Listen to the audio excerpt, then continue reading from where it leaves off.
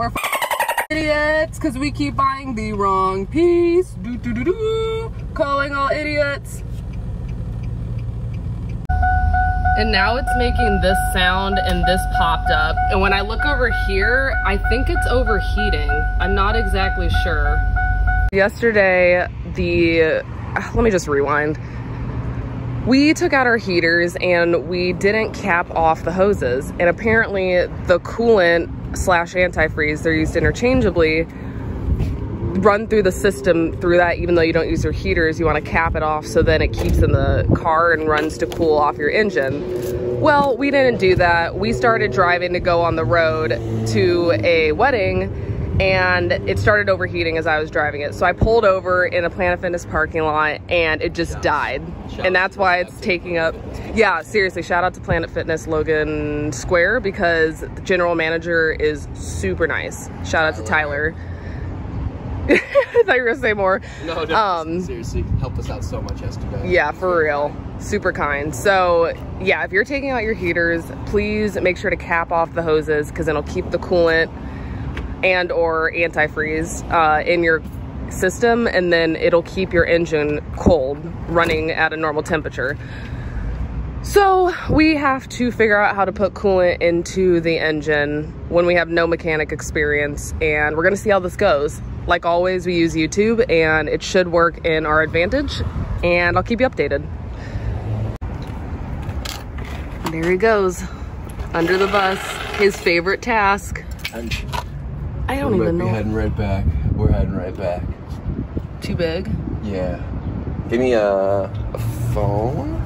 Per usual, heading back to Home Depot for the 500th time because we bought the wrong size. Oh, we got, I don't know what these are, hose clamps and plugs. What? No way. He says ½ inch doesn't work either. It has to be smaller. I don't know. It seems like you can get in there, but like, it is really hard. What? To get it in. What else? Wait, so too small or too big? Too small. Not too big. Ugh.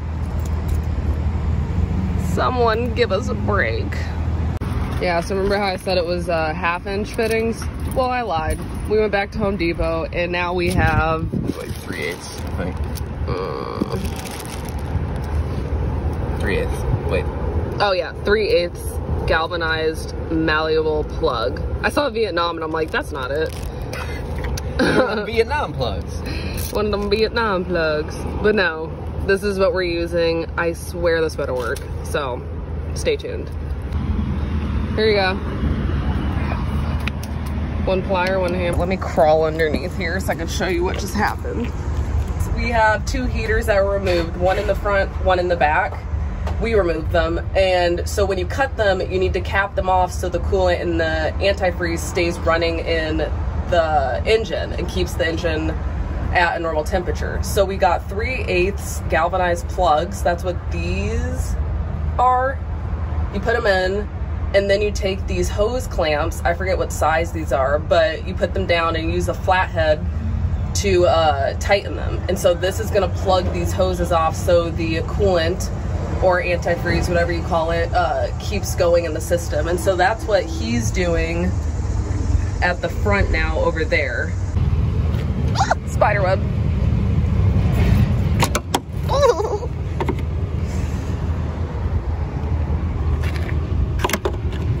Two.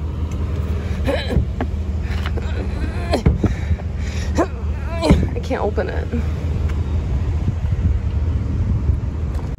When I tell y'all it's hot, oh my God, we're dying. Nice. Now, where's the coolant? Oh my God, it tells us. It should be self-explanatory. Engine coolant. Okay. Smells goddamn awful. Yeah, it smells like Badussi. While he's looking at that, I'll show you what we're putting in it, which of course we double checked, and we also asked the people at AutoZone, and this is what we're using on our Chevy Starcraft C5500. Chevy C5500. If this could go any more worse. All right, I'll hold for you? Yeah, hold it. Okay. And then slow down so I can check.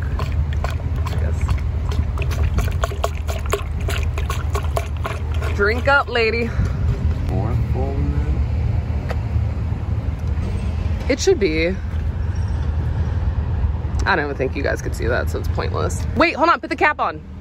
come out, and then of course just check your We're checking our fittings and we're checking for air bubbles right now. Let me check underneath here.